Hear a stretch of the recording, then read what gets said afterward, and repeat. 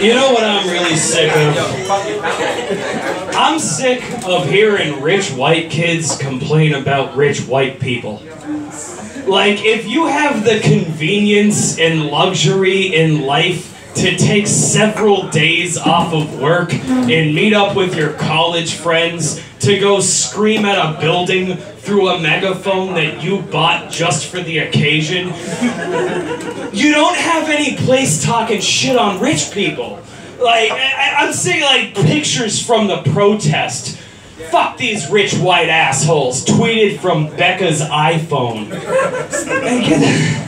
Come the fuck off of it. Like, you're so full of shit, and it's obvious to everyone except you. Look at how quickly they forgot about banning guns as soon as Kanye West said some shit that Kanye West would say. Like,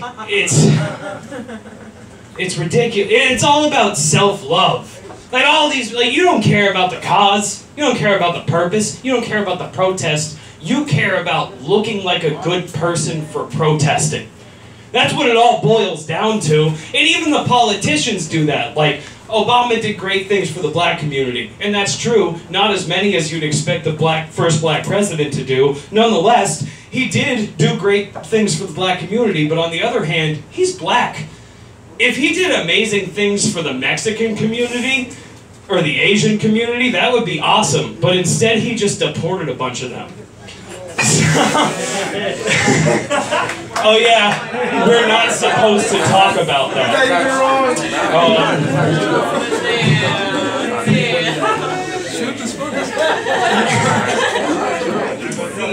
We got all these problems in the world.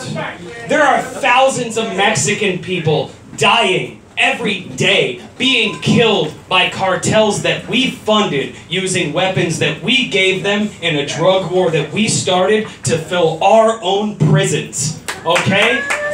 There are Chinese children as young as 10 years old making your clothing, your electronics, starving to death in squalor.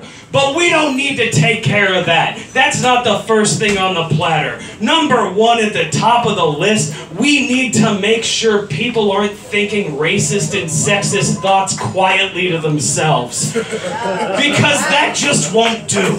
Gotta tweet about it. Have some priorities. Like, yeah, racist people are shitty, but like, figure out what's important. Like, that's, you talk about male privilege or white privilege. Let's talk about American privilege. Let's talk about 21st century privilege. Let's talk about most people in the world walk miles for water that's clean enough for them to boil to drink.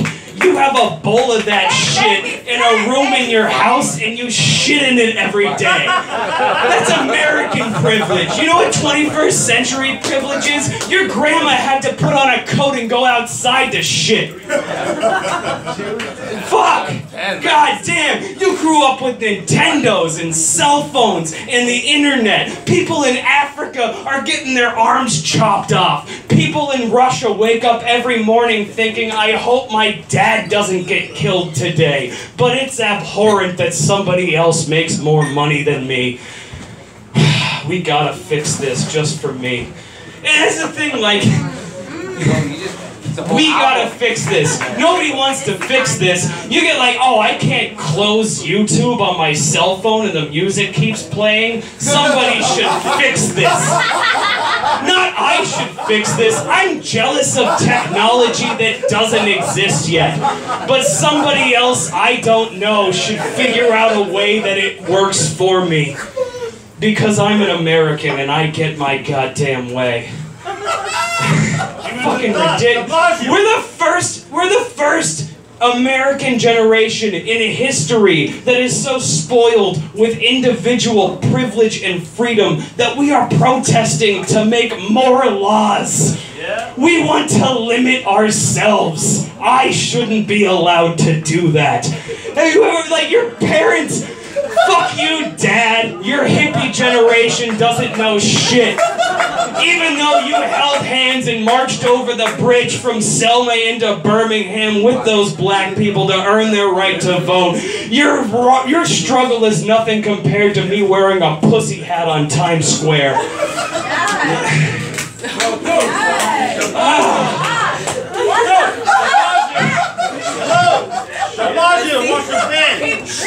If you want to complain, if you feel like your life is really bad, I have a really awesome, simple formula to figure out if your complaints are valid.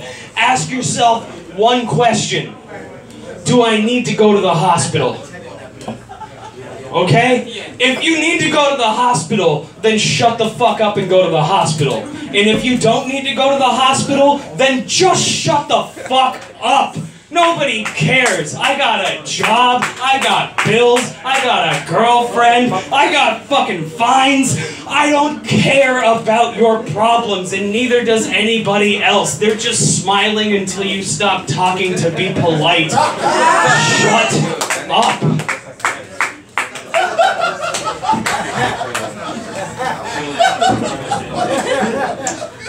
Anthony Bourdain killed himself. Oh, man. And I think that was the first time in American history that we turned on our TVs, saw his face, and thought to ourselves, God damn it, I wish it was Guy Fieri.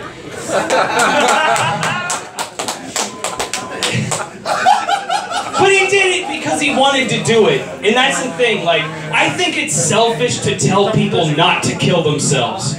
You say it's selfish to kill yourself, you know what I counter that with? My mom killed herself when I was 15. And you know what? I think that's the best decision she made in her entire life. She was a fuck-up, alcoholic, schizophrenic hippie who had kids on accident. The day that she ate too many pills was the day that she achieved stardom in her own right. Fucking let's have a round of applause for that old lunatic. But you don't want them, like, what do you tell somebody when you don't want them to kill themselves? It'll get better, but it won't. How many people do you know whose lives have ever gotten better? Really think about it, like nobody's life ever gets better. It gets worse and you get used to it. That's the way that fucking life goes. Like, it'll get better. You're not telling them not to kill themselves because you don't want them to die. You're telling them not to kill themselves because you don't want to be sad that they're dead. You selfish piece of shit. Like the old proverb goes, if you love them, let them go. Yeah, sure. I wish you could commit suicide for like 6 months. Because there are a lot of times that I'm just not feeling it, you know? Like, I don't want to go do all this stuff all the time. I wish there was a setting on the gun that's like, I'm going to shoot myself in the mouth until January. But we don't have that technology yet, so I guess I'll stick it out. Thank you guys, you've been an awesome audience.